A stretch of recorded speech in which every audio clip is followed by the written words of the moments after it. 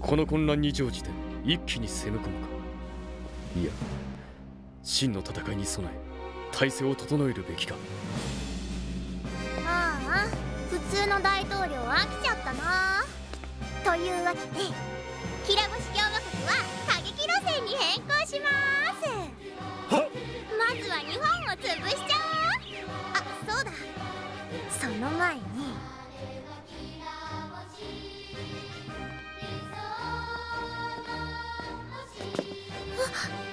何ですか？